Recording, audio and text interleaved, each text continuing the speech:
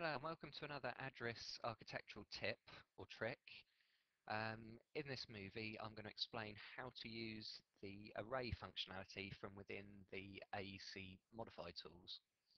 And to do that I'm just going to create a very simple column grid or setting out grid that I might use for a start point for putting my walls, doors and windows in. So I've just placed down from the design tool palette. On the design tab, I've just placed down one concrete column and I'm going to use that as a sort of base point to create my pattern.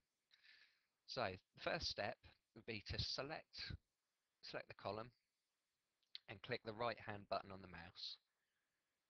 From the drop down menu that appears, if I hover over the AEC modify tools option, I'll get a flyout menu and the top option is array. So left click on the array option, and the command line will prompt me to select an edge to array from.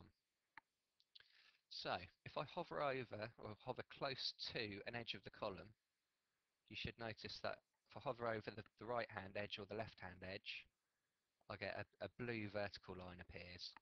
And what that's telling me is I'm going to be using that edge to array in a horizontal direction from. Similarly, if I hover over the top or the bottom edge, I get a horizontal line, and that just tells me that I'm going to use that edge and I'm going to be offsetting the columns either up from that edge or down from that edge. So in this instance, I'm just going to click on the right hand edge of the column I placed down, and if I move my mouse away, you notice that I get a white preview of additional columns that I'm going to be adding to the drawing. At this point in time, I've got no idea what distance these columns are apart, and that's obviously something that I need to specify. So if I go back to my command line, one of the options from the square brackets is pick array distance.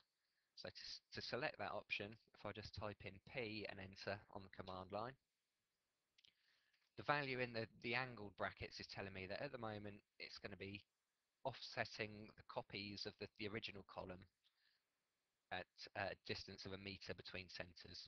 So I'm just going to tweak that so that my columns are 5 meters apart. So type in the new value and click and press enter.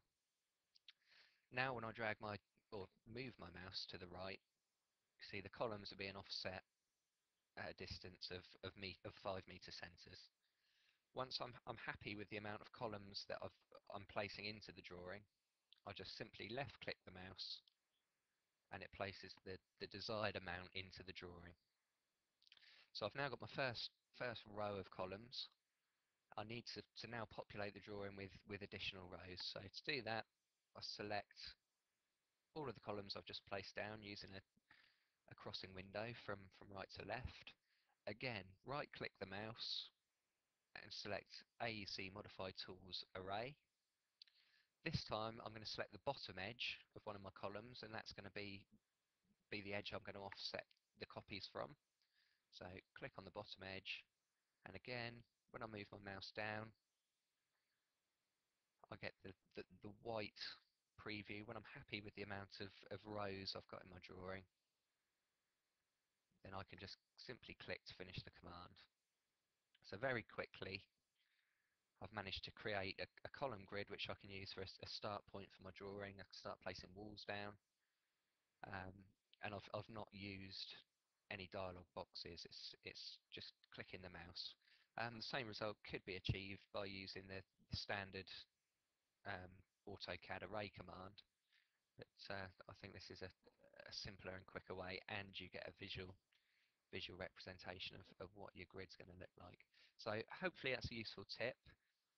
Thank you for listening, and keep an eye out on our website for additional tips and tricks.